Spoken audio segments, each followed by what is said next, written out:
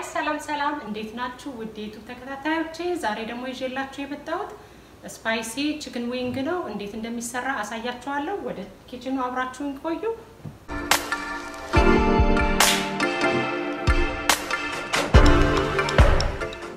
እንግዲህ ቺክን ዊንግ ለመስራት የሚያስፈልጉን ነገሮች ወይ ደግሞ ክንፉን ለመስራት የሚያስፈልጉን ነገሮች ዛሬ በተለየ ሁኔታ ነው ይዤ የመጣሁት ይሄ የበቆሎ ዱቄት ወይ ደግሞ ኮርን ፍላወር እንትን ምንድነው ብላክ ፔፐር ወይ ደግሞ ቁንዶ በርበሬ የተፈጨ ነጭ ሽንኩርት ጋርሊክ ፓውደር ስኳር እና ጨው ኦሊቭ ኦይል እና ያገራችን በርበሬ ወይ ደግሞ ቺሊ ፓውደር የሚባለው መጠቀም እንችላለን ከዛ በዋናነት የሚያስፈልገን ቺክኑን አጥበናል እዚህ ላይ ያደረኩበት ምክንያት ከስር የሚንጠባጠበው ከስር እንዲወርድ ነው ከዛ በዚህ አድርጌ ቀላቅዬ በቦሉ ቀላቅለዋል በዚህ በሳህኑ ቀላቅለዋለሁ እንግዲህ ለቤታችሁ የሚመጥናችሁ ለቤተሰባችሁ መጥናችሁ የሚያስፈልገውን ማረግ ትችላላችሁ ይሄኛው 1 ካፕ አይደለም 3/4ኛው ነው እዚህ ላይ ቀላቅለዋለሁ ከዛ በመቀጠል ቁንዶ በርበሬ 1 የሻይ ማንኪያ 2 የሻይ ማንኪያ ሶሪ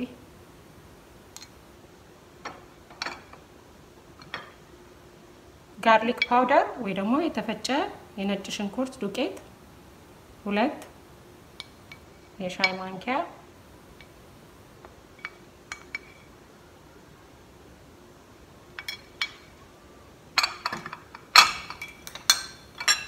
ከዛ ይሄ የበቆሎ ዱቄቱን 2 እናደርጋለን እሱንም የሾርባ ማንኪያ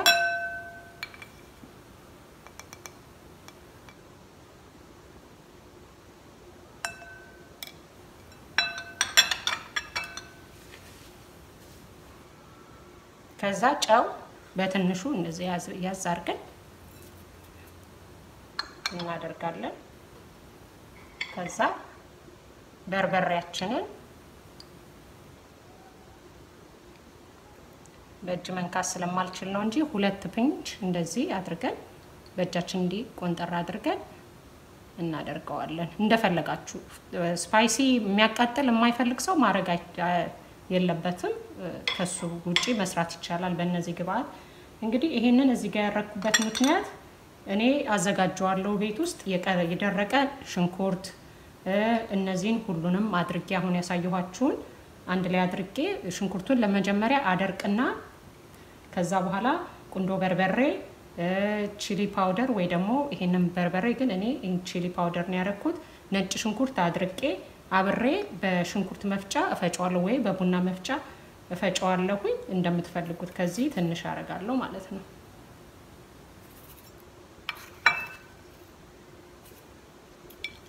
ምክንያቱም የደረቀ ሽንኩርት ለብቻው ስለሌለኝ ይሄንን ላሳያችሁ ነው ያመጣሁት ሽንኩርት ስለሌለው የደረቀ ሽንኩርት ስላላዘጋጀው እዚህ ውስጥ ስላለ ይሄንን አደርጋለሁ ፐርስሊ ያለው የደረቀ አንድ ላይ አድርቄ ሁሉንም ካደረኩ በኋላ እፈጫዋለሁ በሽንኩርት መፍጫ ማለት ነው ወይ ደግሞ እንትን መፍጫ በቡና መፍጫ ማረግ ትችላላችሁ ይሄን እንደዚህ አድርጌ ከቀላቀልኩ በኋላ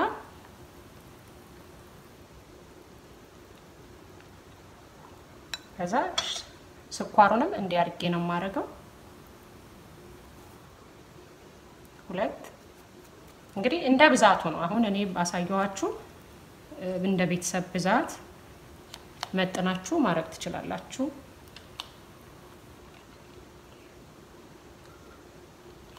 በርበሬው ካነሰ ወይ እንዲበዛ ከፈለጋችሁ እንደናንተ ነው እኔ ግን አረጋለሁ በርበሬ ወይ ደግሞ ቺሊ ፓውደር አደርጋለሁ ግን ልጆች የሚበሉት ከሆነ ያው ተጠንቅቀን እናደርጋለን ማለት ነው ይሄንን ከእንዲ ካደረኩ በኋላ ዶሮ እዚህ ያለ እዚህ ላይ ገለብጠዋለሁኝ በትልቁ ነው ያደረኩት ለማዋሃድ እንዲመቸኝ ብዬ በትልቁ ነው ያደረኩት ይሄንን ውሃው ተንጠባጥቦ አልቋል እንደምታዩት ነው እዚህ ላይ ገለብጠዋለሁ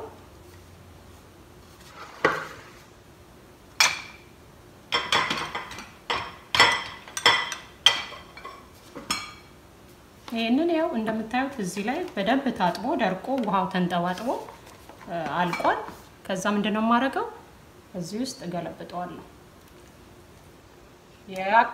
እንትን ያረኩትን ማለት ነው ያዋሃድኩትን እዚህ ውስጥ ገለብጣለሁ ማለት ነው። ከዛ ይሄው እንደምታዩት ነው። ከፈለጋችሁ ጓንት ማድረግ ትችላላችሁ። እኔ ግን በእጄ ነው ማድረገው።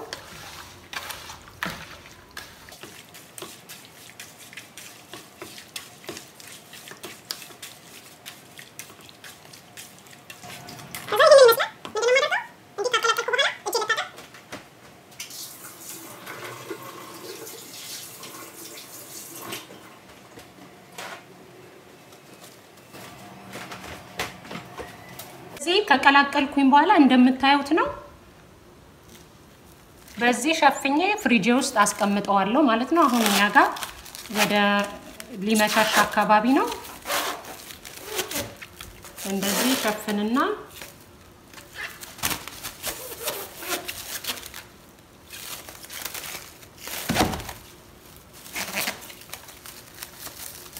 እንዲህ ሸፍኜ ፍሪጅ ውስጥ አስቀምጠዋለሁ ማለት ነው ለሊቱን ሙሉ። እንግዲህ ተመልካቾቼ ዛሬ እንግዲህ ያው ትላንትና ማሪኔት አድርጌ ከሚያስፈልገውን ነገር አዋሃጄ እንዴት እንደከተትኩት አሳይቻችኋለሁ። ዛሬ ምሳ ሰዓት ከመድረሱ በፊት ነው ያወጣሁት። ይሄንን ይመስላል። በደንብ ተዋህዶ እንትን ብሏል። ከፍሪጅ ውስጥ አውጥቻለሁ። አሁን ኦቨን ውስጥ ላስገባው ነው። ቺክኑን ከማረጌ በፊት ከስር ኦሊቭ ኦይል ቀብቻለሁ ቺክኑ እንዳይጣበቅ ማለት ነው። ከዛ ኦቨን ውስጥ ማስገባው በሚት በሚለው በ360 ዲግሪ ላይ 45 ደቂቃ ነው። ከዛ ሲደርስ ደግሞ አሳያችኋለሁ። አብራችሁኝ ቆዩ። እንግዲህ ተመልካቾቼ ቺክኔ ደርሷል። አሳያችኋለሁ። ከኦቨን ውስጥ አውጥቼ 45 ደቂቃውን ጨርሶ ወጥቷል።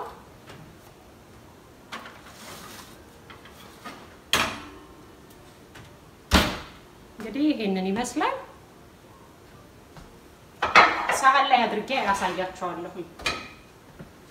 ተመልካቾቼ ይሄው ቺክኑ ደርሷል። በደንብ በስሏል። ዶሮ 45 ደቂቃ ሞልቷል ብያችኋለሁ። እንግዲህ የምንበላበት ይሄ ሬድ ቺሊ ባለፈው የሰራሁት ነው ወይ ደግሞ በራንች ከፈለጋችሁም በሳይድ ሰላጣ ወይ ደግሞ ራይስ አድርጋችሁ መብላት ትችላላችሁ። ይሄንን ይመስላል። ከወደዳችሁት ላይክ ሼር አድርጉ። በሚቀጥለው ቪዲዮ እስክንገናኝ ድረስ በቸር ይግጠመን። ባይ